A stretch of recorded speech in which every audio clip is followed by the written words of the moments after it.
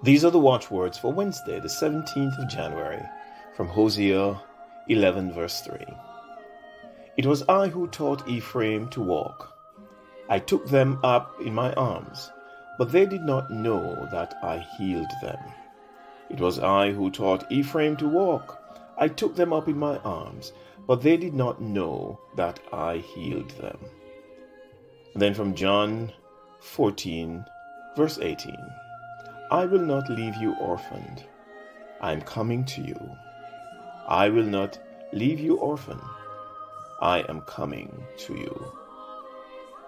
The Christian doctrine was intended to be received with joy, said Bishop John Gambold. The Christian doctrine was intended to be received with joy.